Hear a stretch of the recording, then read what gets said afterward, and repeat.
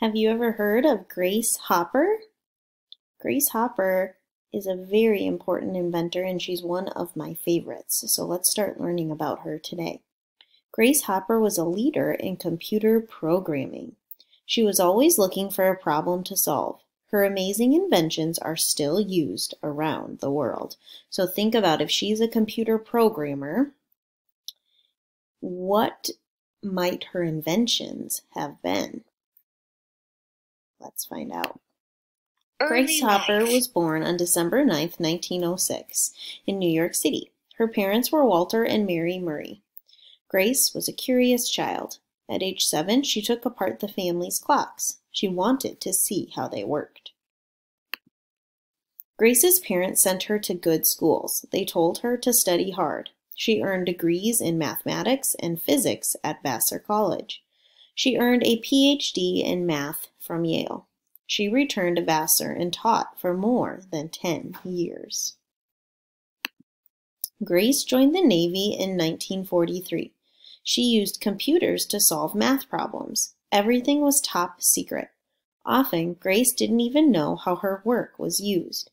Later, she used computers to create programs and codes. Grace worked with a large team of programmers. In 1959, they created a language that all computers could use. Today, thousands of businesses use this computer language every day. Grace died in 1992 at age 85. So, similar to the telephone invention, the telephone was kind of invented on accident, and not that Grace invented her programming language on accident, but if you think back to her life's work and how she was working with computers in the Navy, everything she was doing was top secret, and she wasn't even sure how her work was being used, but she ended up finding out it was being used to create codes. Then later on in her life, using what she knew, she was able to create a language that all computers use, that we're probably using right now to record this video, and you're using to research and use devices to do learning at home.